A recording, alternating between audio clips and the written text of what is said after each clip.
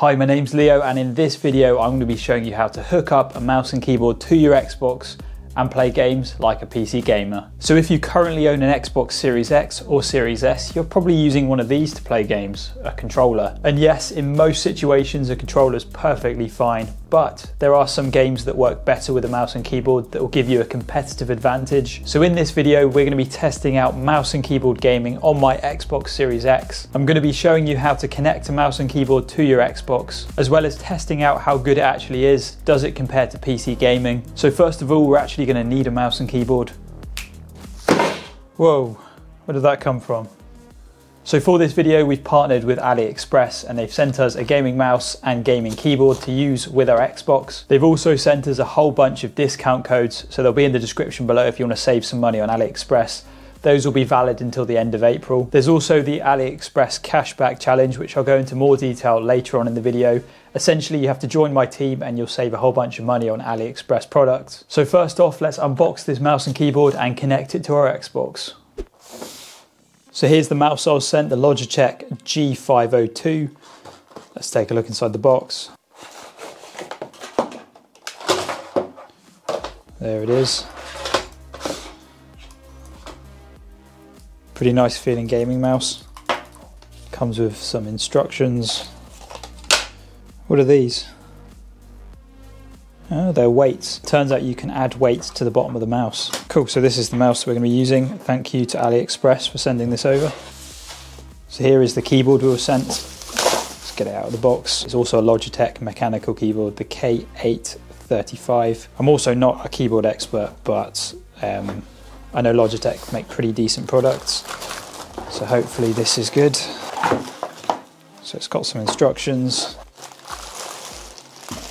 There we go. That's quite nice actually. And then this has red switches as far as I'm aware. So yeah. So there you go. These are going to be our gaming peripherals. Now let's plug them into our Xbox. So connecting a mouse and keyboard to the Xbox is super simple. All you have to do is find a USB port. So there's one on the front and there's two on the back. So literally all you have to do is plug in the USB cable from the keyboard and from the mouse into the USB ports on the back of the Xbox, like so.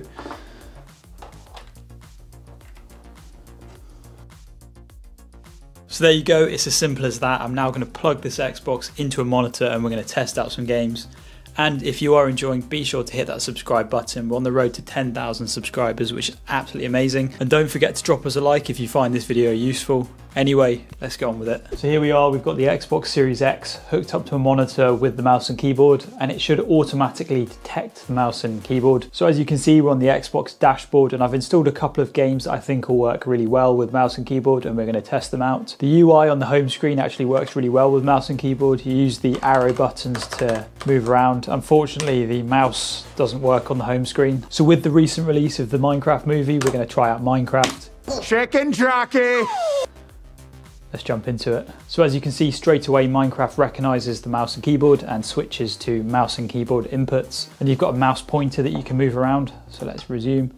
And yeah, so Minecraft actually does work really well with mouse and keyboard. It's very similar to the PC version. Let's try and open up our inventory if I can remember how to do that. Drag things around your inventory. Exactly the same as PC.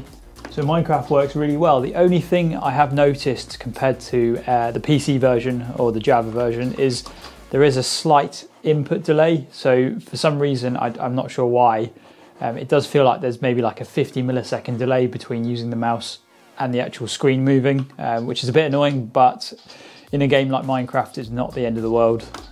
So I would probably give this an 8 out of 10. And obviously, just like the PC version, you've got access to all the graphic settings, just like the PC version. So you can change the FOV,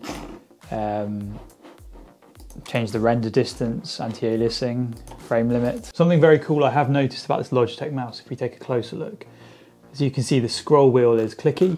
But you can press that and it basically makes it into a smooth scroll wheel.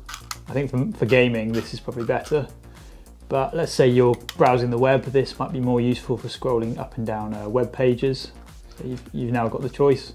So I'm now quickly going to talk about the sponsor of today's video, AliExpress, who have kindly provided us with the mouse and keyboard to create this video with. So they were quite keen for me to tell you about a few ways you can save money on AliExpress. The first is with my exclusive discount codes that will be in the description below. Put one of these codes at the checkout and you can save up to £35. But these codes are actually stock and time limited. They run out at the end of April. So if you are planning on picking something up from AliExpress, you might as well save a bit of money and use them before the end of April. So the second deal AliExpress has for you is the cashback challenge. You're probably asking, what is the cashback challenge? So essentially all you have to do is join my team on the AliExpress app and you'll start receiving 2% cashback on any purchase. And with the more points you earn, you can increase this amount up to 10% cashback or £400. How do you join my AliExpress cashback team? Well, there's 3 ways. The first way is there'll be a link in the description. The second way is you can scan this QR code. Third way is go onto the AliExpress app and search Leo and it should literally be the first thing that pops up. And it should look something like this. So join my team and start earning money back on your AliExpress purchases. So the next game we're going to test is Atomfall, which is a game that was released a couple of months ago. It's an apocalyptic game based in the UK. Let's give it a go. Yeah, I've got no complaints here. This actually feels really good. Unlike Minecraft, there's no input delay. This feels very responsive, very smooth. And the controls, as far as I'm aware, are pretty much identical to playing on PC. Oh, I've just glitched myself. I might try and play this game completely with mouse and keyboard and see how it goes. It's actually a pretty good looking game. So yes, you can play Atomfall on Xbox with mouse and keyboard perfectly fine. And the only thing I've noticed, which I wish they added, this may also be the case with the PC version, but I can't find an FOV slider. I'd quite like to play with a slightly wider field of view. That would just be my preference. So as you can see, you've got a mouse pointer in the menu, which works perfectly fine. One thing I do quickly want to show you, if you press the Windows button on the keyboard, it opens up this menu.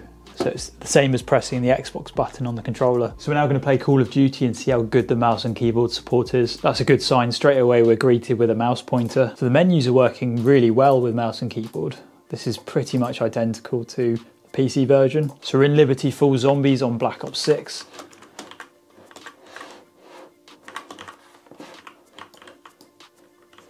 Yeah, this is really good actually. This definitely feels almost identical to PC. Basically no input lag. I'm very impressed with this. This is definitely a more competitive way of playing the game, but I do want to say if you do play multiplayer mouse and keyboard, I think you get paired up in lobbies with other people who are also using mouse and keyboard and PC players. So the overall difficulty of the lobby does go up generally. Yeah, this is working really well. So I would say if you predominantly play Black Ops 6 and you're thinking of getting a PC just to play this game, but you already have an Xbox, I can't see how this is any worse than playing on a gaming PC. This Xbox even has 120Hz mode, so it's super smooth. So the next game we're going to be testing is this open world survival game called Grounded. I've actually really enjoyed playing this game. Straight away the menu has mouse and keyboard support, which is always a good sign. There we go.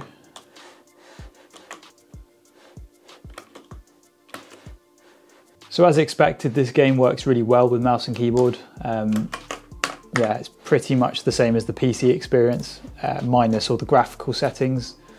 As you can see in the menu, there's no options to adjust the graphic settings apart from depth of field and brightness. But fortunately, you have actually got an FOV slider, which is good. So yeah, it feels very responsive. I don't think this game has 120Hz mode, but if you're happy with 60Hz, then this is a really good gaming experience. The graphics look great. And if you haven't already checked out this game, I would recommend giving it a go. It's actually very fun. Essentially, you're this tiny person in a garden, and all the enemies are insects. And you can basically free roam anywhere, craft items, go up against bosses. Yeah, it's pretty good. And it's one of those games that I think is even better with mouse and keyboard because there's a lot of inventory management, which can be a bit tedious with a controller. So the next game we're going to be testing out is Stalker 2. So I'm very impressed with the Stalker 2 mouse and keyboard support. It works perfectly fine. There's hardly any input delay. Obviously this game doesn't run at a solid 60 FPS just because it's very hard to run, and this hardware is about 5 years old. But it is definitely playable and smooth enough to have an enjoyable experience in my opinion. And this definitely is one of those games that's nice to play with a mouse and keyboard because there's just a lot of inventory management. and sort of like moving around the map. So Stalker 2 on the Xbox with mouse and keyboard is definitely a thumbs up from me. There you go, we've tested a whole bunch of games on the Xbox with mouse and keyboard. Now I do want to say, although a lot of games do work with mouse and keyboard, there are a few that don't. For example, a game that I really thought should have worked with mouse and keyboard and may do in the future is Path of Exiles 2, which is a top-down game similar to Diablo 4, which would work really well with a mouse and keyboard, but as of now it doesn't have mouse and keyboard support on the Xbox. So I went and found this article by Pure Xbox, and it essentially has a list of all the games which have mouse and keyboard support on the Xbox. So this is a good website to use if there is a game you are planning to play with mouse and keyboard, just to check if it actually has mouse and keyboard support. And as you can see by how long the list is, there is a load of games that actually do support mouse and keyboard, which is nice to see. So that wraps this video up. Hopefully you've enjoyed, and if you have, be sure to drop us a like and consider subscribing.